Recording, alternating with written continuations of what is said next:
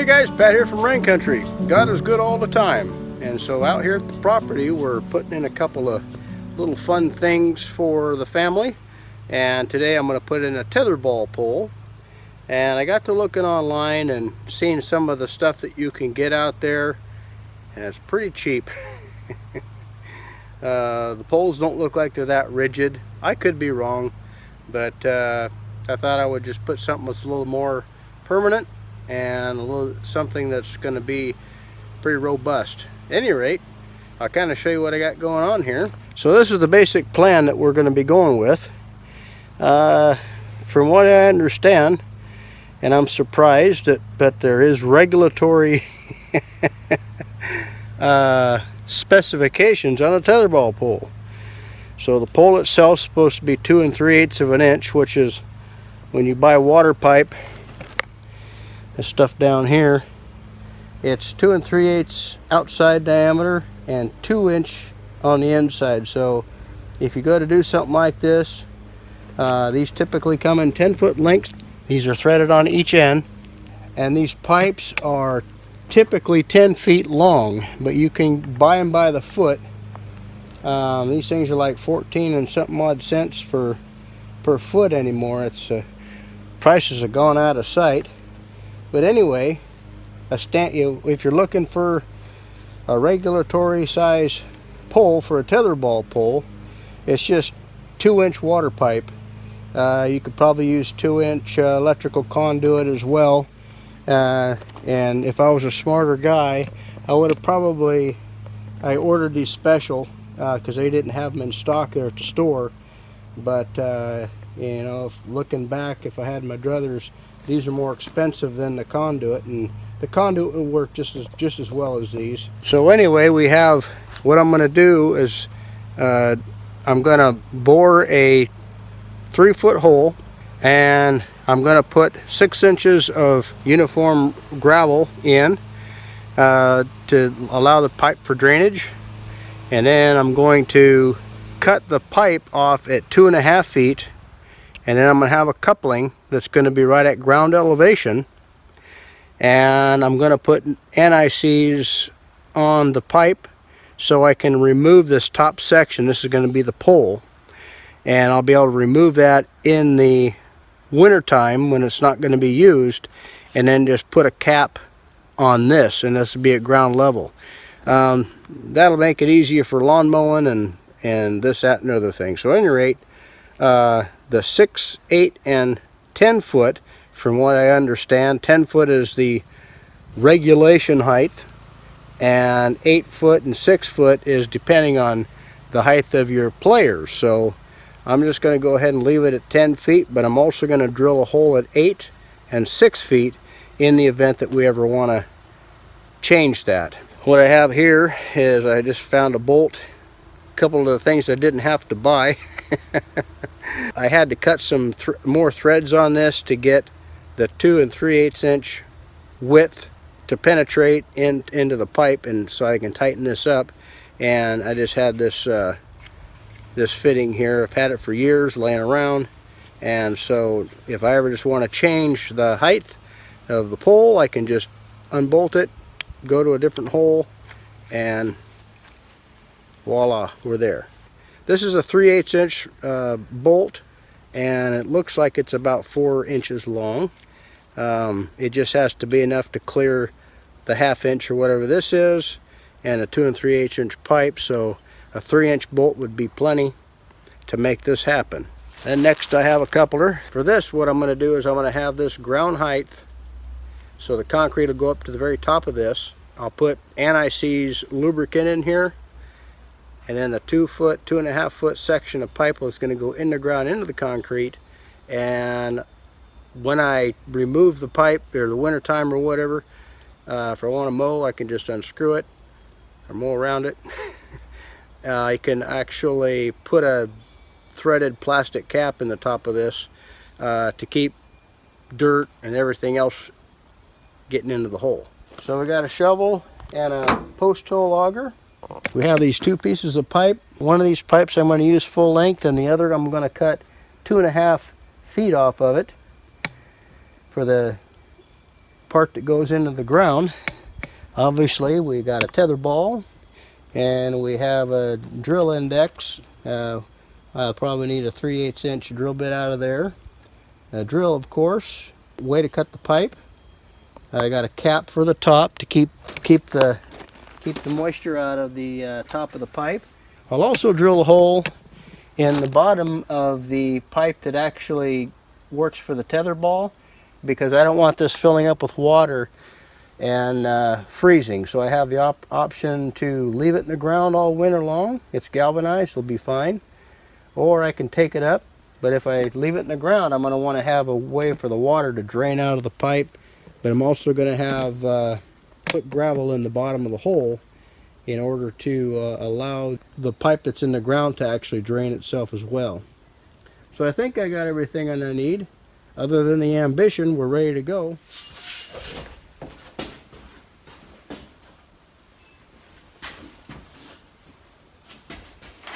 Okay, we're over here in the box truck, and I want to measure off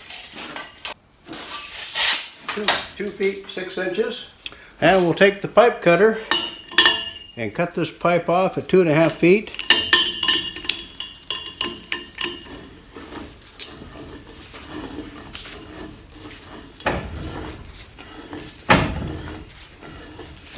And you know, before I get that totally cut off, it'd be a lot easier for me just to go ahead and put that coupling on here.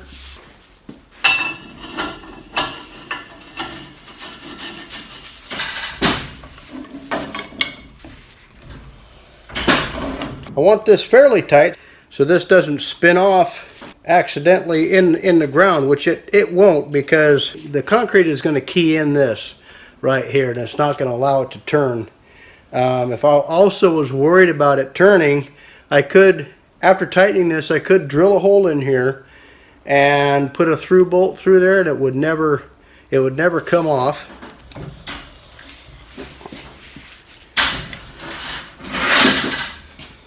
But I'm not too worried about it.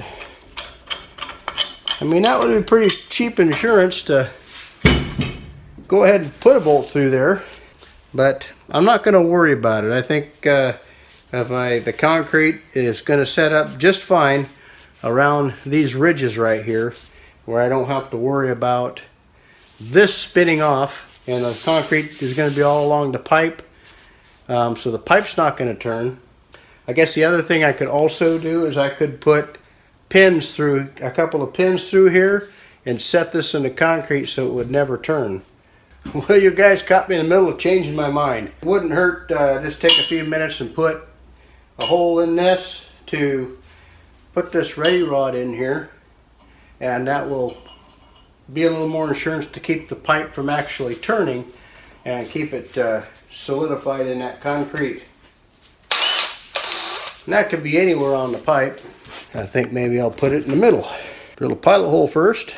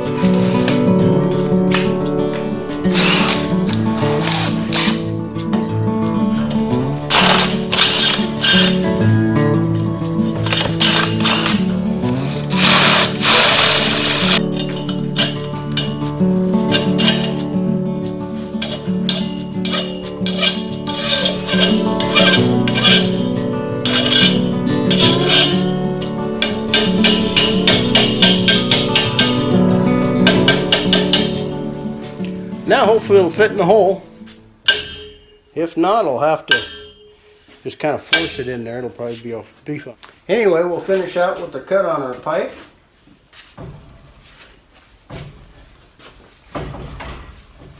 I know I'm getting closer because it's starting to cut a little faster. So what it's doing, it's not only cutting, it's pressing in the metal in towards the center of the pipe as well, and it's getting a lot easier to turn. So there's not as much resistance there. There we go. Okay, now that part will go in the ground just like so. So now I'm just putting anti-seize around the threads of this pipe. Obviously you wouldn't use this if you're working with water, but I'm not wanting it to seize up. So I'm going to use this to keep the threads from rusting together. The pipe's galvanized, but the threads are cut in after the pipe's been galvanized, so as you can see there's rust here, and they'll continue to rust if it's in the ground or up above ground in our case, because this is where the cap is going to go. I'm not going to screw the cap on. I'm not going to screw it on real tight, just hand tight, just as a rain cap for this, keep the rain out of it. Other thing that I'm going to do is cut a hole in the top, so that will be our 10-foot mark.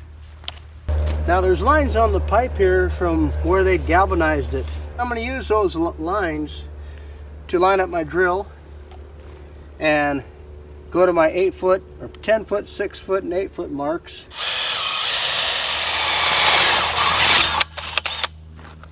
I'm going to use the top of the cap here. There's a line right in the center of the top of the cap where they cast this, and so I'm going to use that to line my drill up, my drill bit, and get it fairly close to center. And it's not going to be perfect, but I don't really care about that as long as it's close.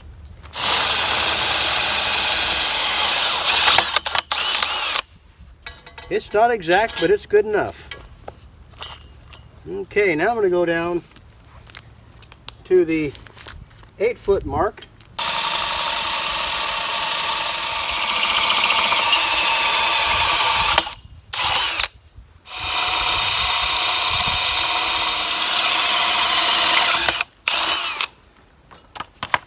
And while this is above ground, I might as well go ahead and mount this instead of fighting or climbing a ladder and getting up to it. It'll probably never leave the 10-foot mark, but I want to, while the pipe was on the ground and I had the drill and everything accessible, I thought, well, why not? We'll just go ahead and utilize the drill and everything while we have it handy to go ahead and tap those other holes in there just for fun. So obviously I'll need to tighten this up.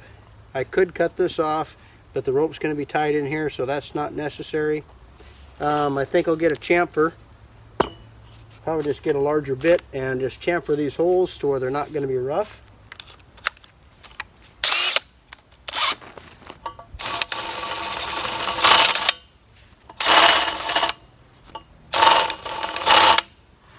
Okay, we're down here at the site where we're going to put the tether ball pole.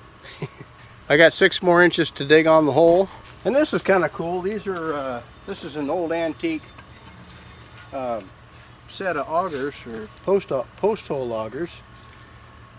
I got this at a garage sale. I had to do a little work on the handle, but pretty neat being able to use some antique hardware. Now this particular auger works pretty good on sand, and this is river silt here, but doesn't work good in real rocky soil.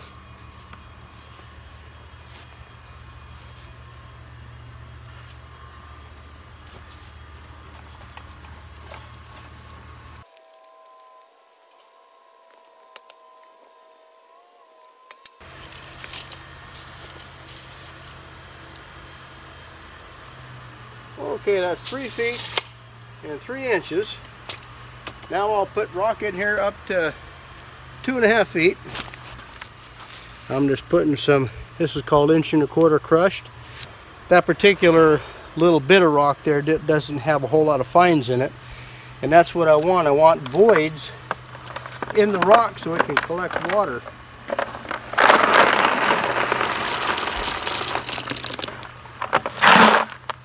I don't want to put too much rock in there, or we'll have to take it back out.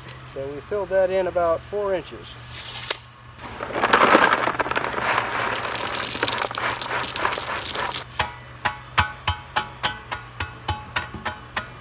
That's 2 foot and 5 inches. So once we set the pipe in, I can tap the pipe a little bit and it'll sink in there. The other tool that I had forgot to mention was extra water and an extra bucket to pack my rock, and an extra bucket for retrieving water so I can mix with the concrete, and a level so we can make sure that the pole is straight up and down so once we set it in the concrete.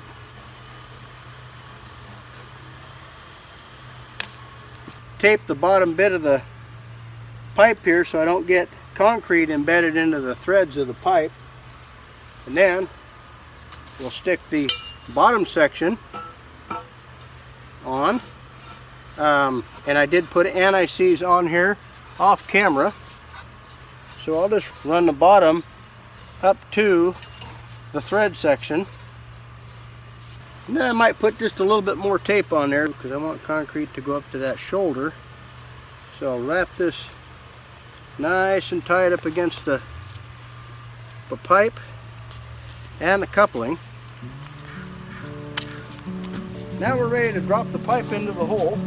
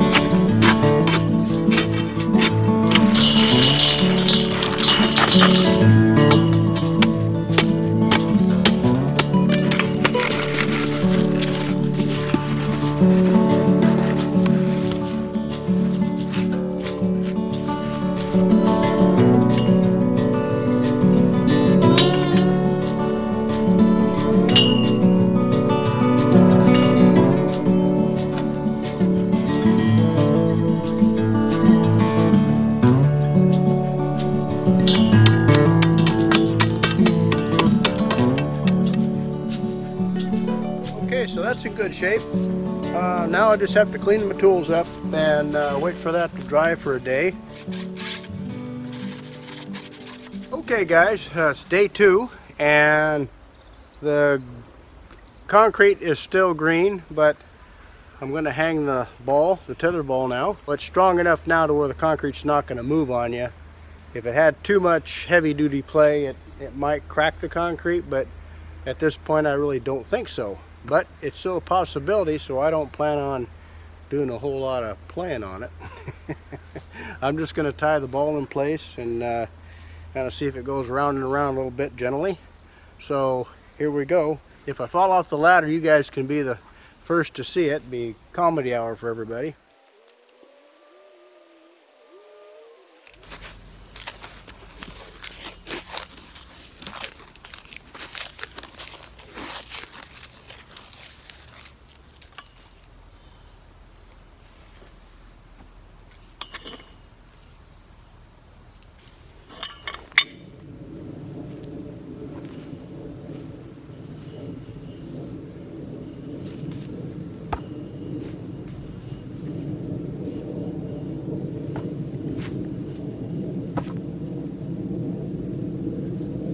I win. Anyway, seems to be working out okay.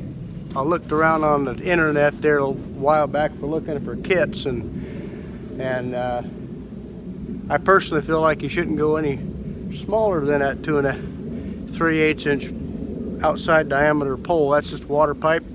You could probably get electrical conduit. I think you can get that a little cheaper. When I went ahead and ordered this, I was under the impression it was cheaper than the conduit, but when I went to the cash register, it wasn't. So it was like $15 more. But anyway, there it is. $15 more is a pretty cheap price to pay for a few memories. So that's kind of where we're at with that pipe. That pipe was like $126 a stick.